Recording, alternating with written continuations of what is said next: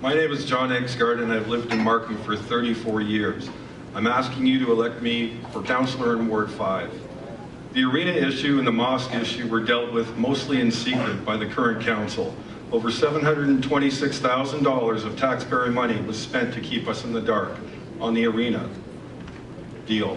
To be fair to voters, those arena reports should have been released prior to the election.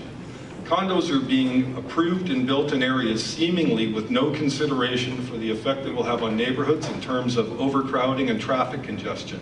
The current council has narrowed Markham Main Street, favoring aesthetics over functionality. Businesses on Main Street have suffered multiple years of back-to-back construction.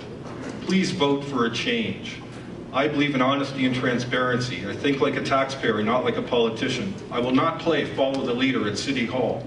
I will fight to bring the best customer service to all neighborhoods in Ward 5. There are many issues ignored in Greensboro, Swan Lake, and even Cornell. I will fight to relocate the 16th Avenue Mosque to an area more suitable than traffic-congested 16th Avenue. I will not flip-flop on the issue like the incumbent in Ward 5. I promise to be an advocate for better planning and respect for green space when considering new development. I will not favor developers' wishes over taxpayers like some on current council, as exampled by Cathedral Town.